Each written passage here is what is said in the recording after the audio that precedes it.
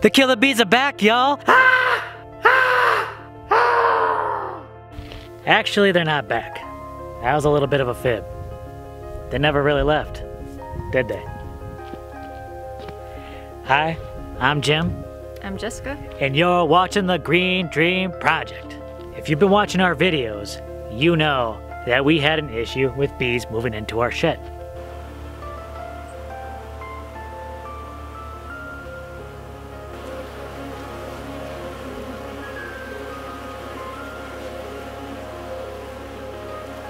Now we did some research and we found out that more than likely they were Africanized bees.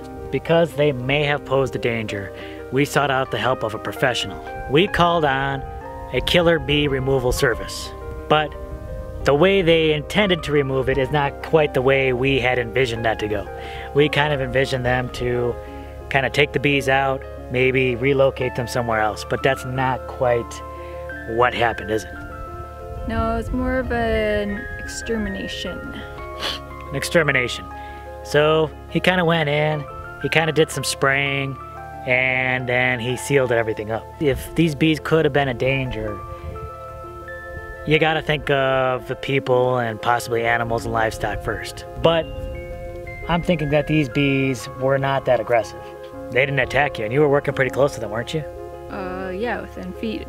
So there's good news and there's bad news in this whole situation. We kind of got mixed feelings. The good news is the bees weren't dead, they lived. What the bee guy said was that following the treatment, that the bees could still be around.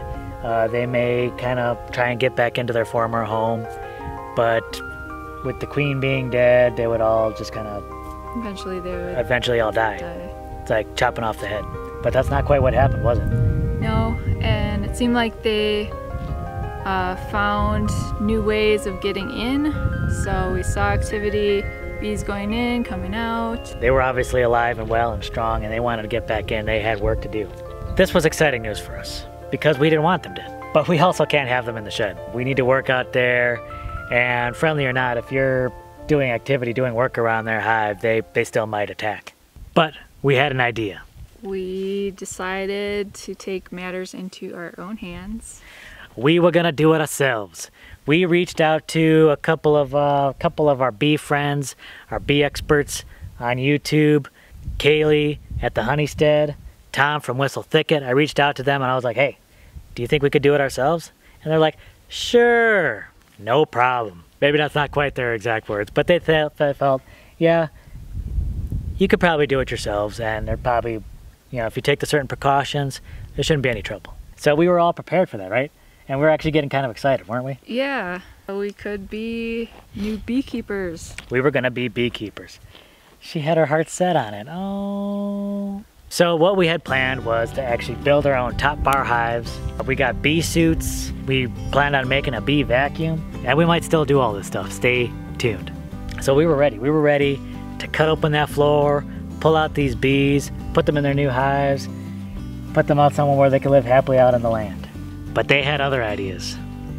Talk a little bit about what happened. So the other day, when you were out working... When you were away from the homestead, leaving me alone to deal with all this stuff. Right, I called you up. Something was going down. They came out of the hive, they were flying around in the air for a while, and then they settled on the branch of a nearby acacia. Now, bees will have two types of activities. One is called swarming, and the other is absconding. And when they swarm, that's when there's a new queen, and part of the hive will break off from the original hive and find a new place. And when they abscond, that's when the whole hive just picks up out the door. This most definitely was absconding. What we did see today, this time I was here, I witnessed them flying all around the shed, flying all around the solar panels. I'm like, oh man, that's crazy. They got a whole bunch of bee activity again. And you noticed them, this time they balled up on a little bush, right? And they were kind of sitting there for not too long. It was maybe not even an hour.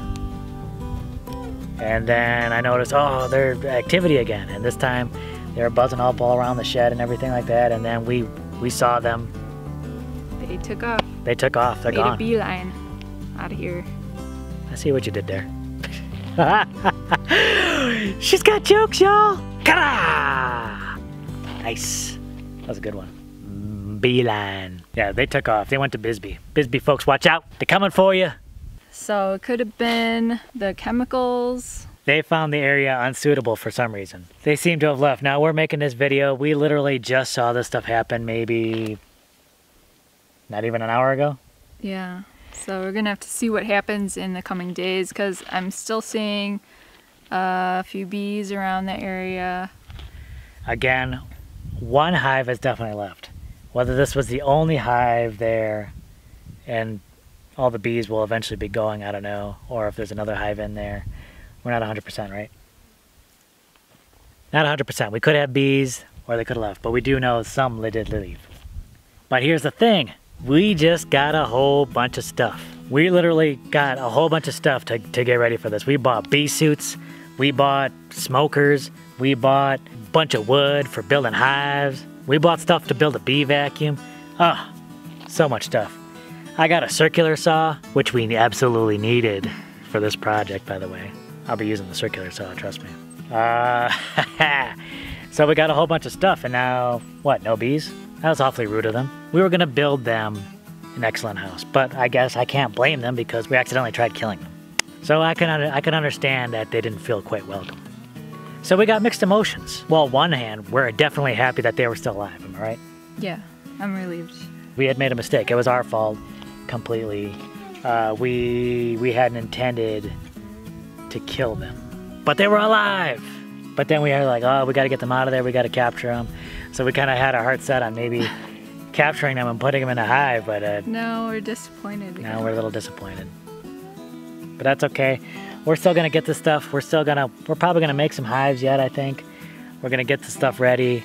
We're gonna seal it off, so hopefully we don't get bees where we don't want them. And I think we'll be ready to get some bees maybe in the near future. If they don't tell any of their bee friends, hey, these guys are jerks. All right, everyone. Thanks a lot. I mean, man, such a bittersweet moment for us. Roller coaster. Roller coaster ride of emotions. Because, I mean, we couldn't have them in the shed. No, that wasn't an option. That wasn't an option, well, one way or another. I think I suggested turning the shed into like a bee barn, but you didn't seem too thrilled about that. Should we have turned the shed into a bee barn? You decide. Leave that down below. Bees have a place. They're called hives that go out somewhere there. So definitely a bittersweet time for us. Maybe there'll be bees for in our future, hopefully. All right, thanks a lot for joining us on this roller coaster ride. We really appreciate it. As always, you can catch us on the same off-grid time with the same off-grid channel. We appreciate you stopping by. All right, we'll catch you in the next video, everyone. Bye.